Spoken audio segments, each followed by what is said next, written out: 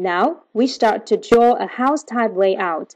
The basic way we commonly use is create walls, and on the basic of walls, we create doors, windows, columns, etc.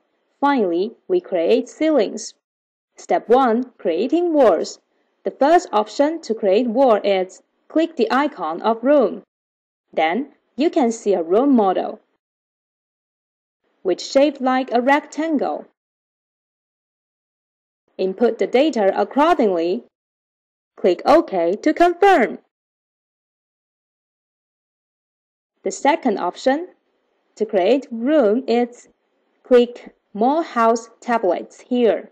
And the system provides several room types which is frequently used. We choose this type. Input the measurements accordingly. Click OK to confirm. On the lower left side of the screen, you can see the button Undo. But remember, the Undo button only applies to the two-dimension layout. The third option to create wall is click the icon Free Wall, then creating walls in a way of point-to-point connection. And on the upper left side here, we can set the relevant statistics of length, angle, and thickness. For example, length to be 3 meters, and angle 270 degrees, thickness 120. Press Enter to confirm. Using the same method, and we can create a closed room. Right-click to confirm. Now, we use the first option to create walls. Choose the default setting of 6 meters by 4 meters to create walls. Then, on the basic of walls, we can create doors and windows. From the left panel, select the icons of door or window, for example, window or bay window. Here, we choose window. Use the mouse to move the cursor, and you will find out that the window is absorbed on the walls automatically.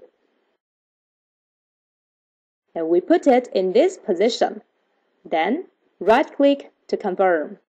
Similarly, as for the types of walls, we can choose single door, double door, sliding door, folding door, or arcadia door.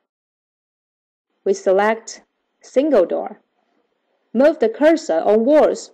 The door will absorb on windows automatically. Pay attention to the prompt here.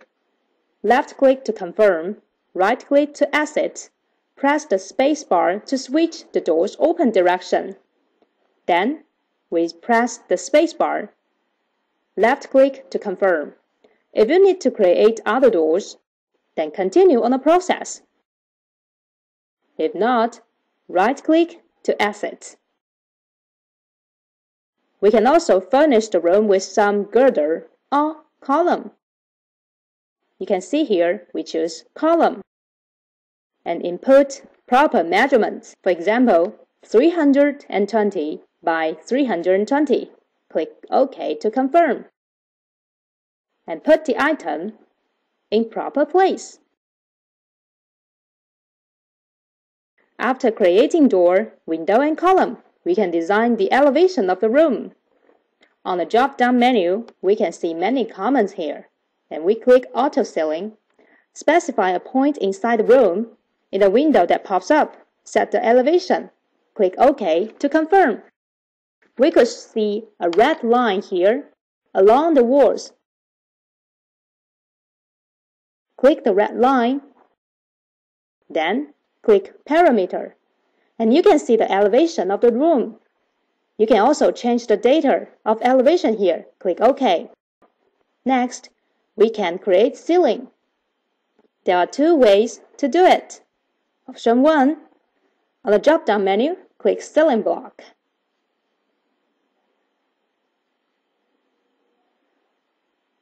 So, by the way of point-to-point connection, we could draw the model of the ceiling. Right-click to confirm. Then, Select whether the ceiling lights to have embedded slot or not, and set the proper elevation data. The second way is to create ceiling manually. On the drop-down menu, click Ceiling Block. This time, the ceilings are not created by the way of point-to-point connection, but by the way of diagonal connection. Left-click to confirm. We can either choose the ceiling lights embedded slot or not, or use the existing ceiling types the system provides, and we can also set the ceiling type and the elevation. Click OK to confirm. So, the ceiling is created. Done.